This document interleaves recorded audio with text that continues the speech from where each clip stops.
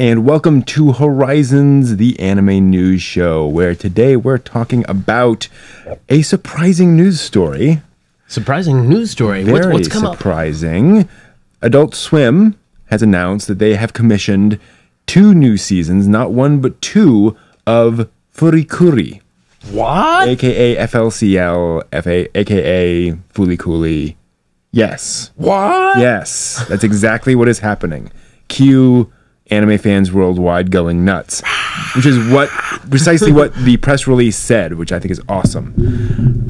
So apparently Fulikuli done very well on Adult Swim, and they've announced that they're going to be commissioning 12 new episodes, so basically 2 new seasons of Furikuri. Kazuya Turamaki, the original creator, will be back to work on it, who will supervise.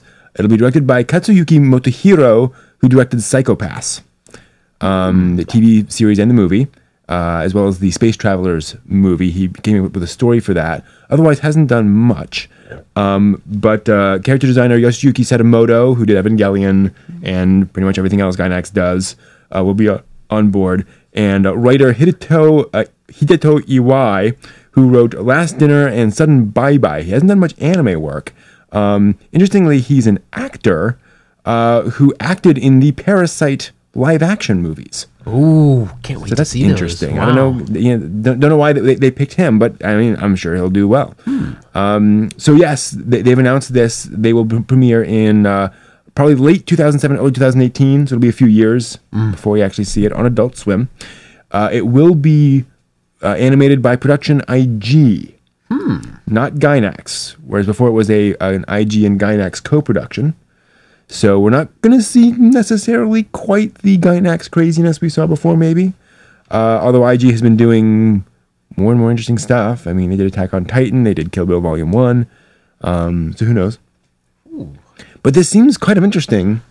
Adult Swim is doing this? Yeah. So the U.S. is commissioning something? Yeah. That's unbelievable. That's very interesting. I mean, we haven't seen this in years over when was here. the last time? Yeah, it's been ages. I mean, not since generations. Not since the early 2000s when we got financing over here for things like Bubblegum Crisis Tokyo 2040 and original Ghost in the Shell movie, things along those lines.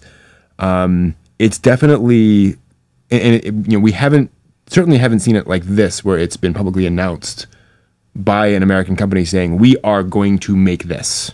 Wow. So yeah, and which indicates this might be the beginning of a new trend. All the success of anime fans showing up and buying stuff has actually fueled the U.S. to do this. And actually, I just realized I misspoke.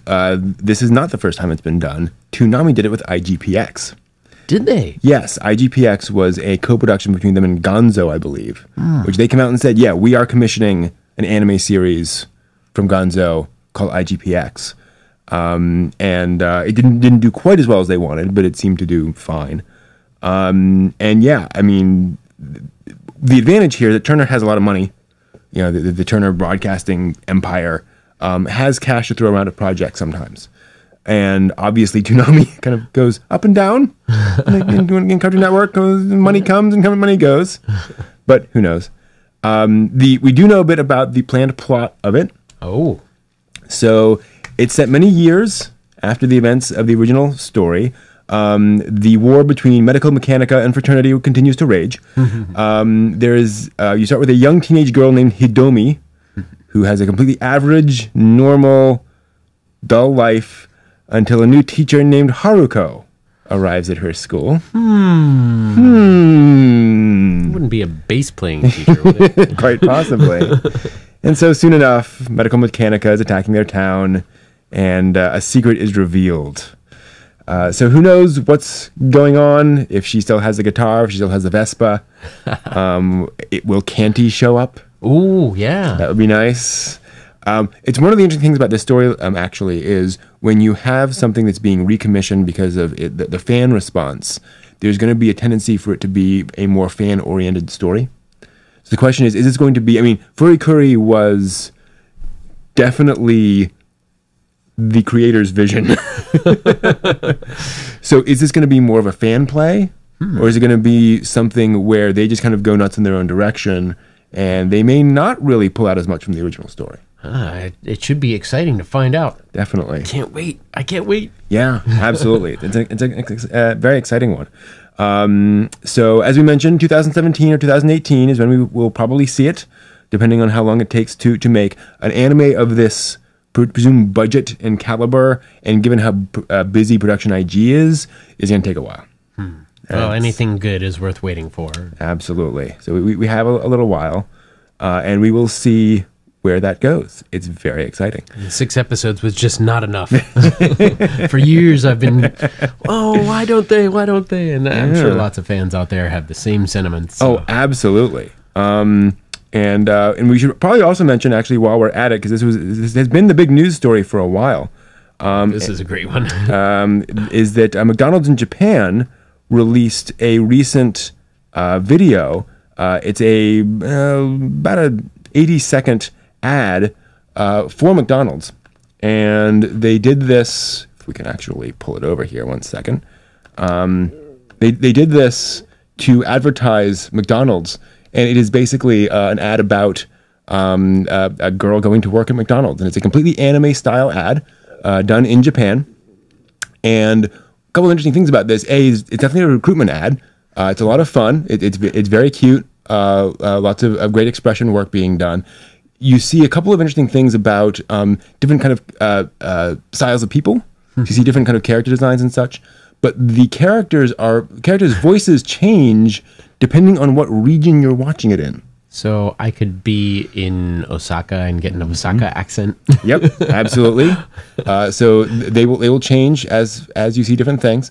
But that said, all of the girls in here, as far as I know, are voiced by members of AKB48, the pop idol group. Wow. Yes. So they were all essentially commissioned to do that, and various singers are playing various characters depending on what region you're in. There's a really neat way of personalizing it for different things. And of course, here everything comes back around and cycles. So what's interesting about this is not just the fact that we get this cute little ad, it's the fact that McDonald's is using anime to advertise. That's a testament to anime. Absolutely. And right. And the idea that it's likely that youth will come to work at McDonald's because of seeing anime, right? Yeah. That's going to appeal to them. That's pretty cool. It appealed to me. Hey, absolutely. And it's tough for someone like McDonald's because, I mean, we all have this sense of what working at McDonald's is like, right? And may not have the best reputation. In Japan, it's a little different. Yeah. But trying to capitalize on that, and the other interesting thing about this is that, like, they don't suggest that it's all smiles and wonderful all the time. There was work. Yeah. There was learning curve. It's a big learning curve. But it wasn't something that she couldn't overcome. Mm-hmm. Exactly.